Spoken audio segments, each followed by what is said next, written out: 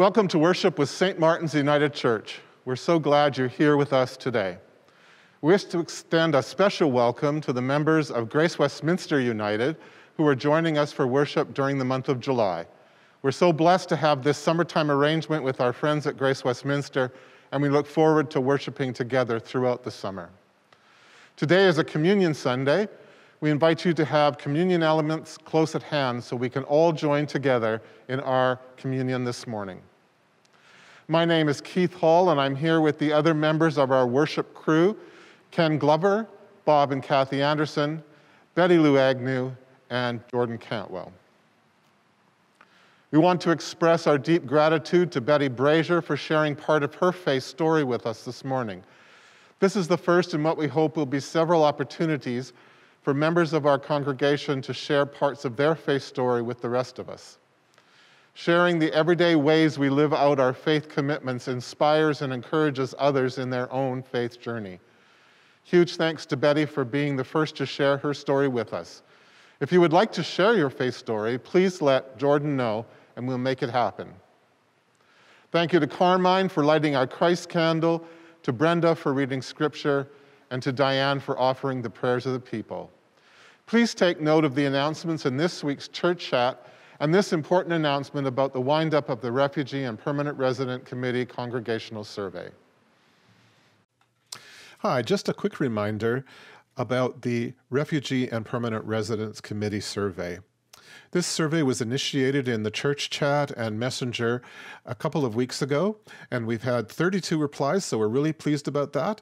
But we hope that many more of you will take the opportunity to fill out this short survey. It takes 5 minutes to do, about the future of refugee sponsorship within St. Martin's United Church. Our Refugee and Permanent Residence Committee is anxious to lay out a plan for the future, and we hope that you will help us by giving us your opinions on certain pertinent topics. So please look for the link to the survey in the church chat and messenger, and if you need a hard copy or a photocopied copy, please let me know, and I will provide that as soon as I can. We know it's a busy time of year with everything winding up, so we hope you'll take the time to help us with this important work. Thanks.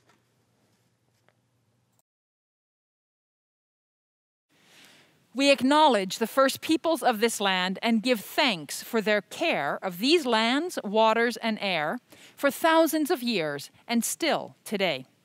We grieve our church's role in the broken relationships that exist among the peoples of this land.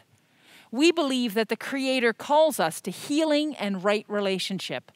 Trusting in the power of the Spirit, we commit to the work of decolonizing ourselves and our church in actions as well as words. In this spirit of reconciliation, we acknowledge that we are gathering for worship on the traditional lands of the First Nations and the homeland of the Métis. We are all treaty people, bound by the understandings made in the agreement known as Treaty 6.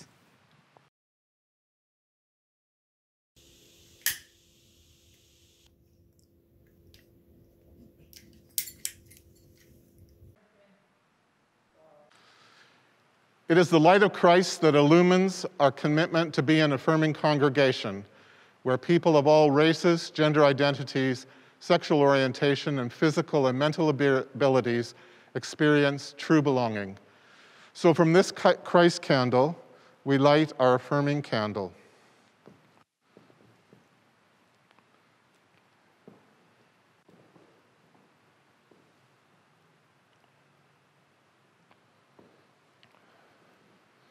We also light our peace candle as we recall the words of Albert Einstein. Peace cannot be kept by force. It can only be achieved by understanding.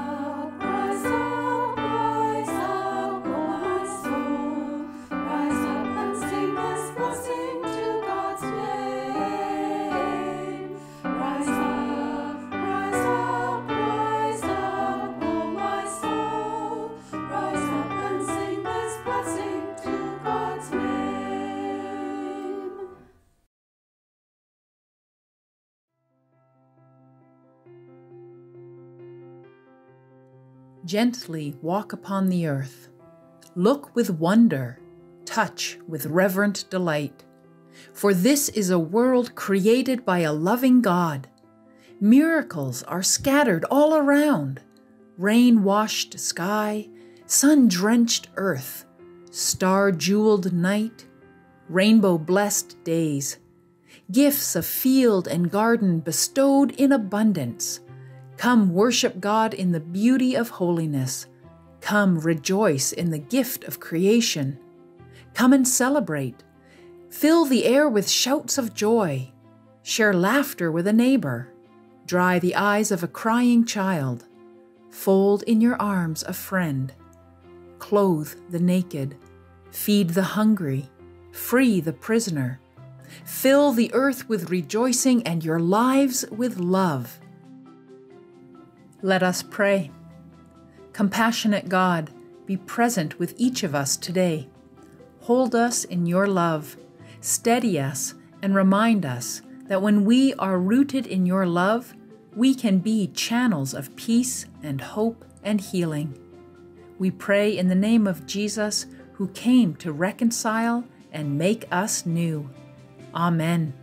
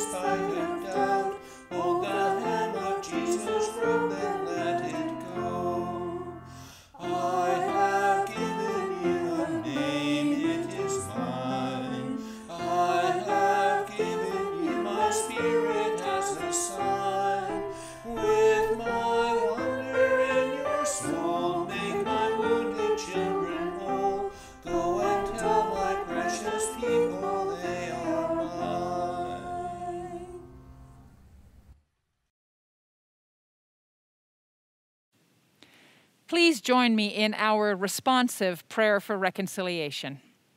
O God, we are a community of people deeply committed to your gospel of peace and justice. In our work and in our worship, we try to embody your love in the world.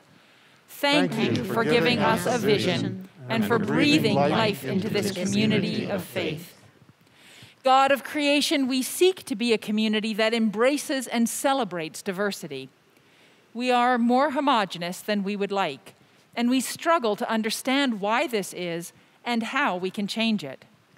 When we get too comfortable with the way things are, remind us of who we are and what we value.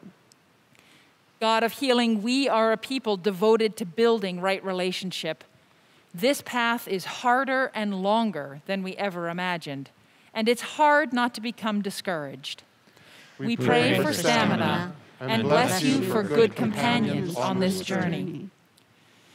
God of promise, as we move toward reopening, some of us are feeling excited and relieved, while some of us are feeling anxious and hesitant, and some of us are feeling all of the above.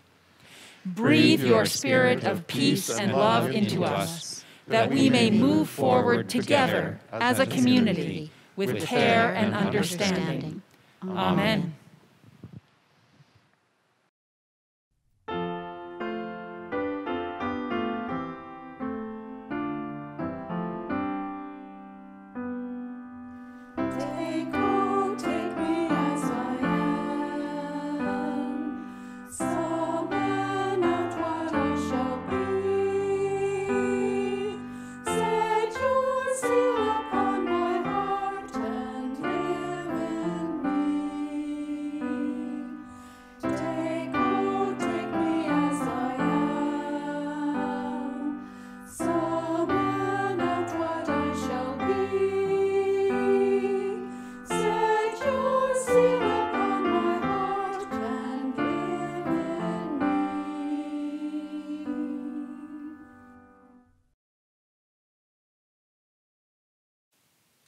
Our scripture reading today is from Micah chapter 6, verses 6 to 8.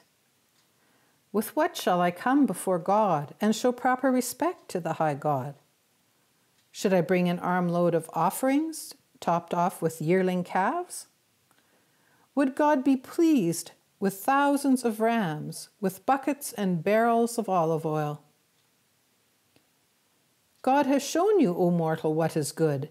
And what does your God require of you, but to act justly, and to love mercy, and to walk humbly with your God? This is testimony from our ancestors in faith. Thanks be to God.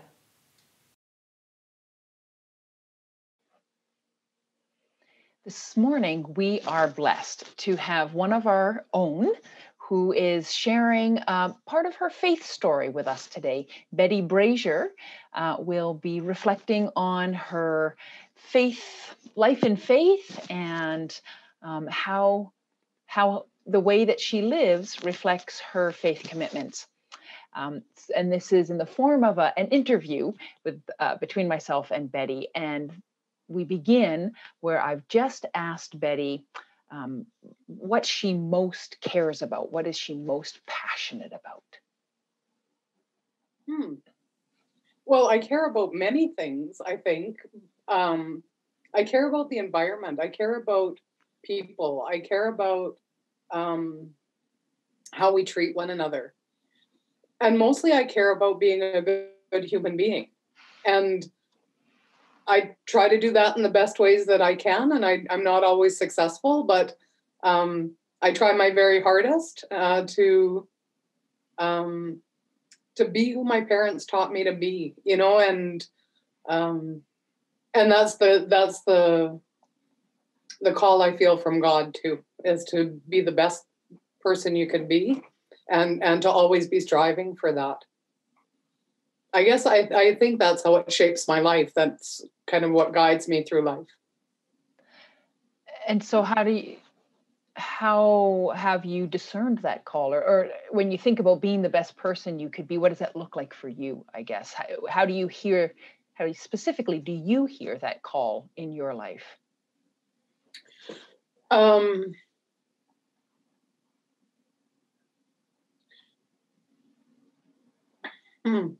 I think it's grown over time. And I hear it by the niggles that I feel in my gut and always have.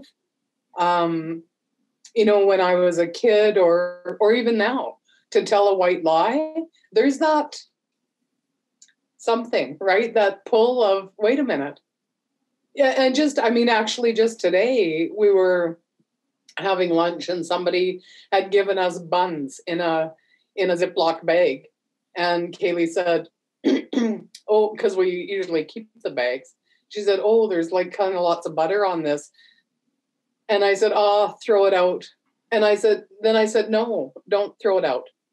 I need to turn it inside out and wash it, because immediately I got that in my gut, right? That's not, it's the easy thing to do, but it's not the right thing to do. And so I don't know if that even answers the question, Jordan. I can't remember what the question was, but that's how I feel God's call to me, is in my gut, to saying, just niggling, do the right thing. Thank you. What role, if any, would you say that the church or your participation in church life has had, or how does it feed that, or does it feed that, or how has it shaped absolutely. That? I was very confused as a young person about who God was and how Jesus fits in and all of that stuff. So I went to United Church, dragged actually to United Church. And I left for quite a while until I was in a relationship and got pregnant. And then I felt pulled back there. But even throughout that time, I had really faithful United Church folks who stayed in my life and who provided mentorship without providing mentorship, right? They were there, they were constant, and cared about me even when I didn't care about myself, and I was doing things that I'm not proud of doing, and all of that kind of stuff. So they were there to care for me, as my parents were as well. I mean, I've been very lucky in my life in that way. Well, in all ways.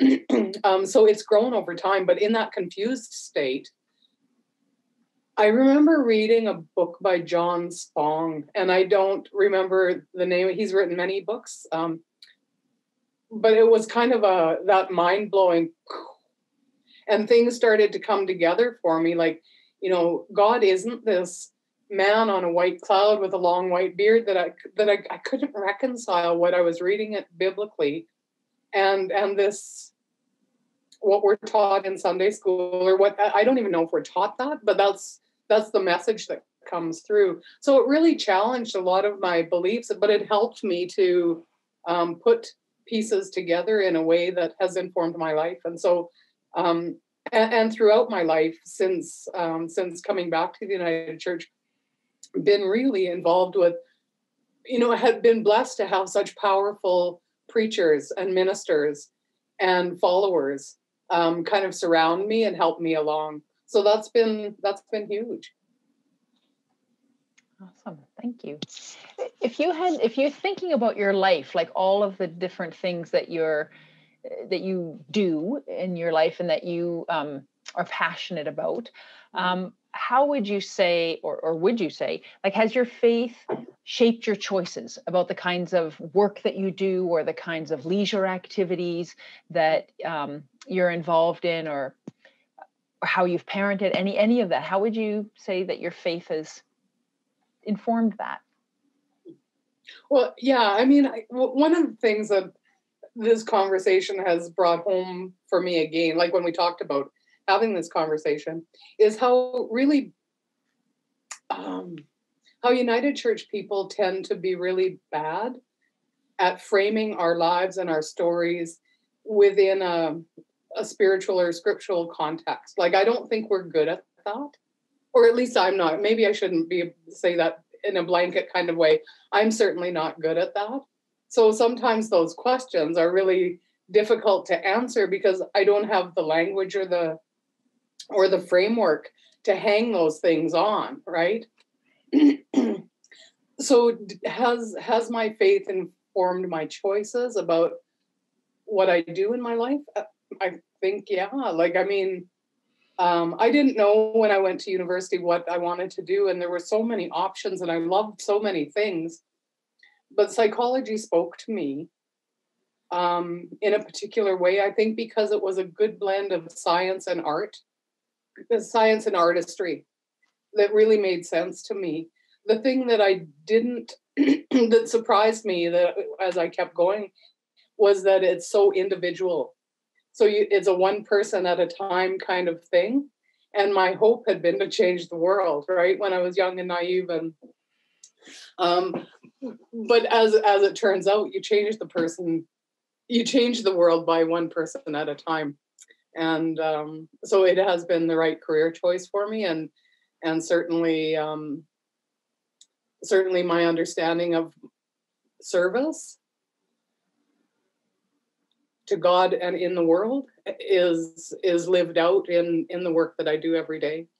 Mm-hmm. And I think that's true for my my leisure activities too. I love to garden, I love to bake, I love to cook, I love to share the fruits of all of that. So, get a great carrot harvest and I share it in the neighborhood and take it to the food bank, and same with baking and cooking, and my neighbors love me, and but to me that's what it's about, right? It's to do things that feed my soul but also feed the people around me. Mm-hmm. I've heard it expressed that the particular call in our life is the place where our deepest passion meets the world's deepest need. And that where those overlap is probably has to do with our call in life. And that's what I heard you just articulating. Mm-hmm. Mm-hmm. Wow. That's wonderful. Yeah. Thank you. Was there anything else that you had thought about when you were thinking about what you wanted to say?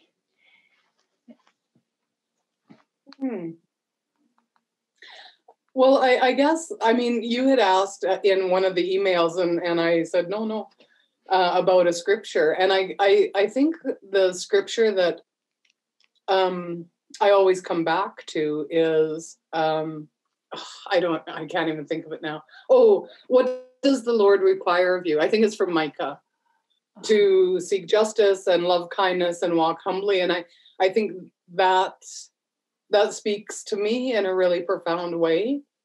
And I think that's the guiding force.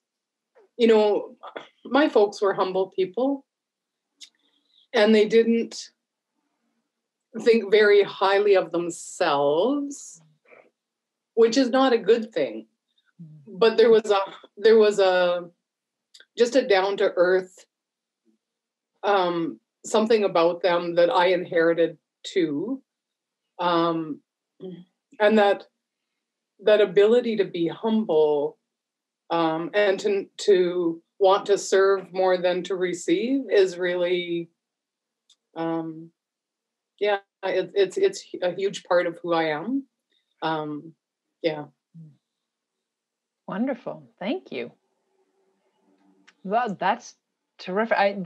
This is, I mean, what you've just shared is such a great example of how just in living our lives with intention, which is what I hear you've named, is that you've intentionally wanted to make the world better and to share love with people and to care for the environment and all that, just by living our lives with intention. And in your case, grounding yourself in the church and in scripture, that's how we are disciples of Jesus. Like it's we embody that in our lives. It doesn't have to be some great, we don't have to become missionaries and head off to the other far ends of the world, but by carrying that deep faith commitment of wanting to do justice and kindness and to walk humbly, taking that seriously and living that out is how we live our faith journey. So thank you for that. Like it's wonderful. What I thought I was signing up for, and I think I said this, was a practice. And there's something that I practice every day that's meaningful for me, and it's a way to ground myself. And it's a simple practice, but it's become so integral to my life. And I light a candle. I have a 3-wick candle that I light every morning. And I simply sit with the candle, light 1 wick, and speak names out loud or situations out loud, whatever comes to my mind of people and places and situations that need to be held in love and hope. And so I spend 5 or 10 minutes doing that at the very beginning of the day. And I catch myself thinking of those folks and those situations through the day and being able to, again, just hold them for a second and move forward. So that's a really grounding and joyful way to start each day for me. Well, thank you for sharing that practice. That is a very simple but very powerful practice. And again, beginning each day with that kind of intention, that to hold the world and those in need of care in a place of love. Thank you. Thank you for sharing your story with us. It was wonderful. Thanks for asking, Jordan.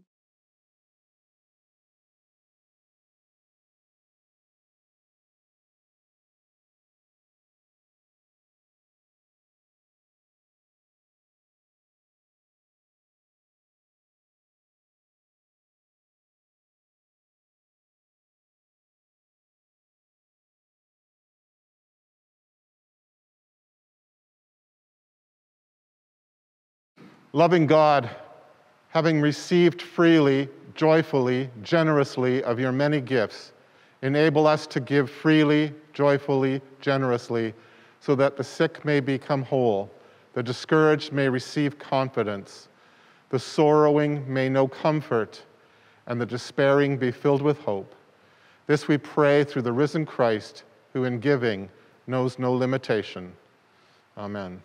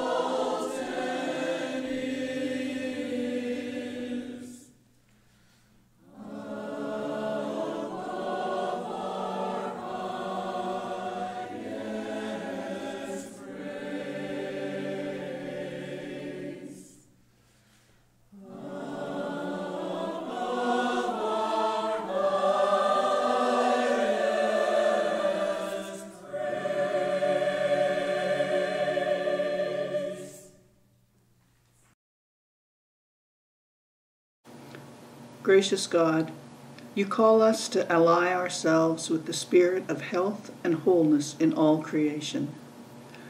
By the power of that spirit, grant us grace to live for others by sharing ourselves.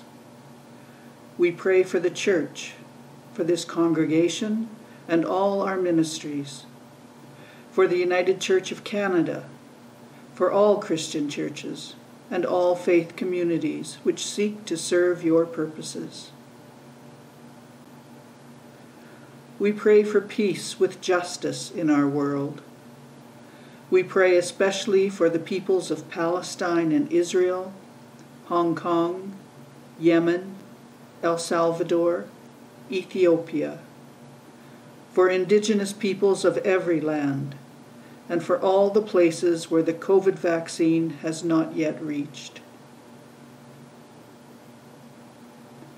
We pray for this country, Canada, for healing from the painful legacy of colonization and the broken relationships that persist. Grant us vision, hope, and commitment to build a future rooted in equity, mutuality, and respect for all peoples and the land. We pray for the guidance and inspiration of the Holy Spirit in our life together. We pray for all who are lonely, afraid, grieved, hungry, or sick. We pray for the health and well-being of Mary, Attie, Marilyn, Kit, Clark, Cindy, Aidan, Laura, Ruth, Gary, John, Peggy, Lillian, Eunice, Nancy, Rowan, Pat, Dawn, Leanne and family, Jane, Gord and family, the congregation of Samson United Church on Musquechee's First Nations, our Muslim neighbors who are feeling afraid, our Indigenous relatives who are grieving and traumatized, the friends and family of Owen Brecker, the friends and family of Dorothy Gilbertson, the friends and family of Martha Tapanilla, and all who are grieving a loss, and those whom we name now in the silence of our hearts.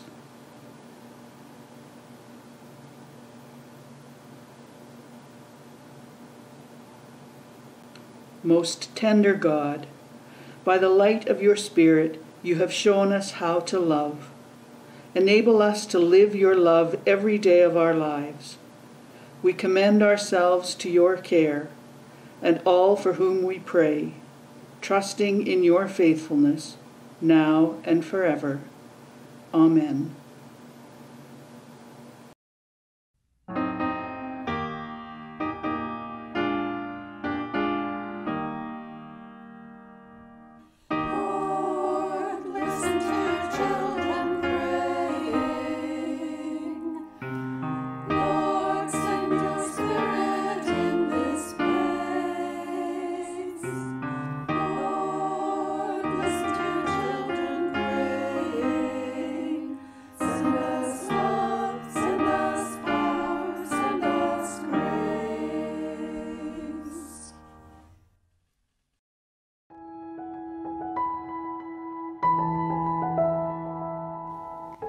Mother and Father who art in heaven, hallowed be thy name.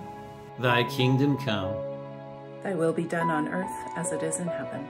Give us this day our daily bread. And forgive us our trespasses, as we forgive those who trespass against us. And lead us not into temptation, but deliver us from evil. For thine is the kingdom, and the power and the glory, forever and ever. Amen. Amen.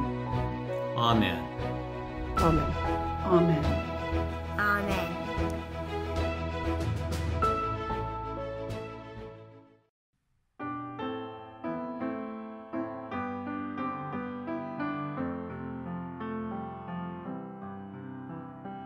Long ago and far away, Jesus lived and worked and prayed, healed the sick and the fearful and lonely, lived his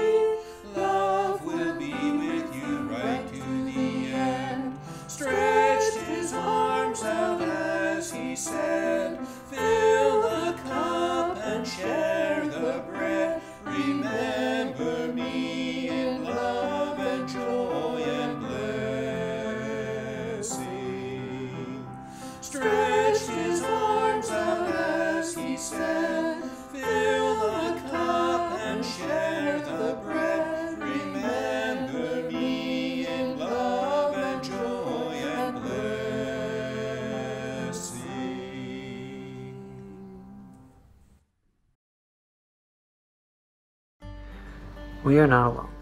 We live in God's world. We believe in God, who is created and is creating. Who has come in Jesus, the Word made flesh, to reconcile and make new, who works in us and others by the Spirit. We trust in God. We are called to be the church, to celebrate God's presence, to live with respect in creation, to love and serve others. To seek justice and resist evil, to proclaim Jesus, crucified and risen, our judge and our hope. In life, in death, in life beyond death, God is with us. We are not alone. Thanks be to God. Thanks be to God. Thanks be to God. Thanks be to God. Thanks be to God.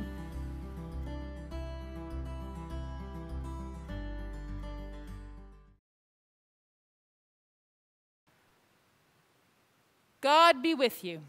And also with you. Lift up your hearts. We lift our hearts to God. Let us give thanks to God. It is right to give God thanks and praise. We praise you, God, for creating a world of such beauty and diversity. We thank you for teaching us how to live with respect in creation, how to love our neighbors as ourselves. We bless you for sending us prophets, ancient and modern, to call us back when we stray from your way of love and justice. We remember Jesus, who embodied your compassion and revealed your presence. We remember his fearless solidarity with the beauty and brokenness of humanity, and his relentless belief in your vision of peace and justice. We remember that those who feared this vision conspired to kill him. As he and his friends shared the Passover meal together, Jesus took bread, blessed it, broke it, and gave it to them, saying, "This is my body broken. Eat and remember me." Then he took wine, gave thanks, and shared it with them, saying, "This is my blood shed because of sin. Drink and remember." We who eat this bread and drink this cup proclaim with our lives the mystery of faith. Christ has died. Christ is risen. Christ will come again. Holy Spirit, bless these gifts we offer, bread, wine, our bodies, our lives. As we eat and remember, may we be transformed into the body of Christ in the world. Amen. Amen. Let us share in the gifts of this table and the one who welcomes us here. Jesus Christ, bread for the journey. Jesus Christ, cup of new life. These are the gifts of God for the people of God. Thanks be to God.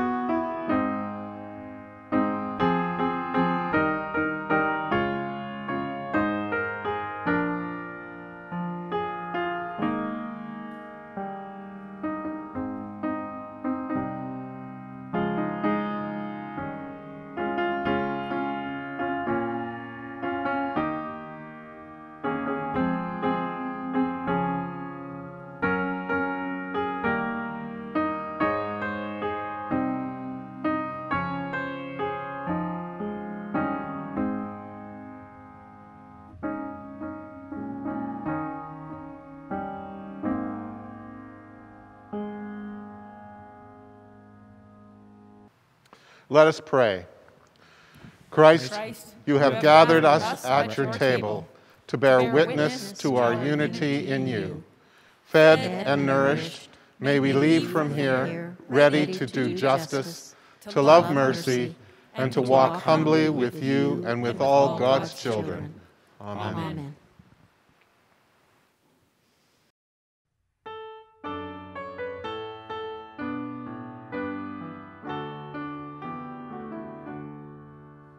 Bless now, O God, the journey that all your people make, the path through noise and silence, the way of give and take. The trail is found in desert and winds the mountains round. Then each beside still waters, the road where faith is found.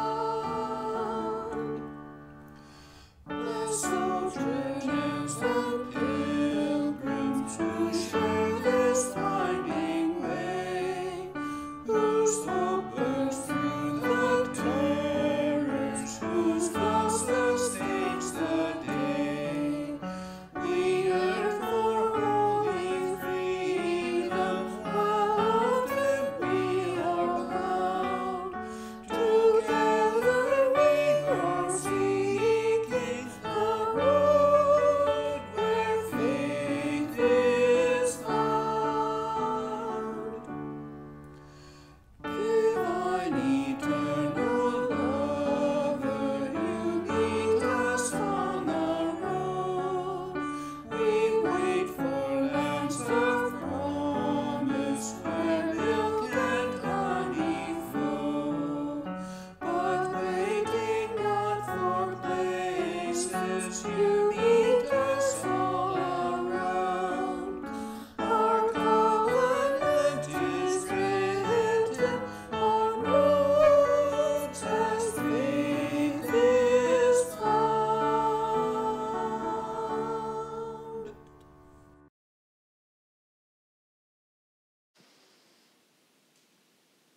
Let us go from this time of worship conscious of our calling, committed to service, with the guidance of the Spirit in our steps and the warmth of Christ's love in our hearts. And may the blessings of God be ours as we share them with others. Amen.